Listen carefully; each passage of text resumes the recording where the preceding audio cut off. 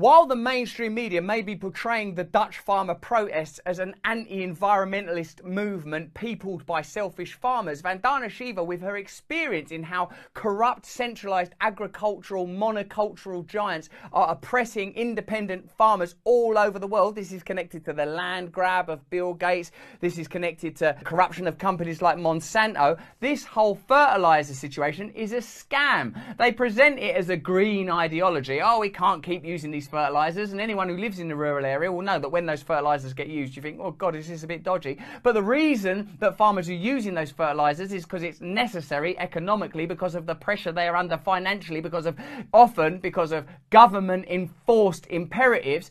And the objective isn't to get the farmers to behave in an organic, responsible, ecologically apposite manner. No, far from it. It's in order to bankrupt the farmers so that their land can be grabbed. My mind was blown by that. This shows you how the Great Reset operates. It uses a green agenda, and just so you know, I agree with the green agenda. I think that the planet should be treated with love and respect, that we should see ourselves as in harmony with it.